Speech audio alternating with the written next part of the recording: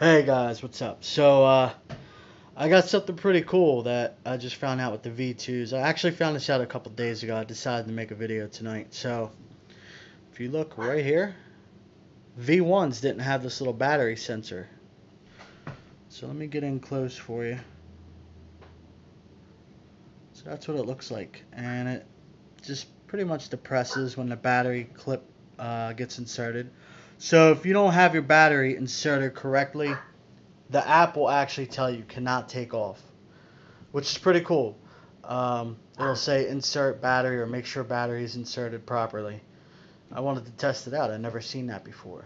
So it looks like DJI had put this in on the hush hush on the V2s.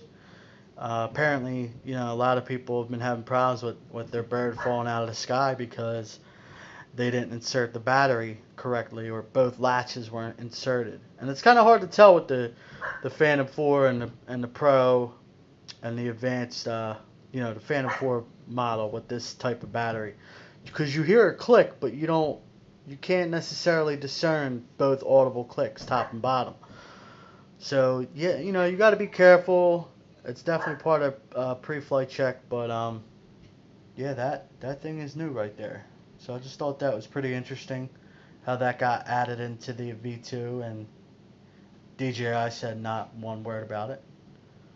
Just a little, something, something. I mean, it's cool they're fixing it, nonetheless, you know what I mean? So people shouldn't have a problem with, fucking Phantom 4s falling out of the sky. So, alright, guys, well, I'm out of here. Have a good night.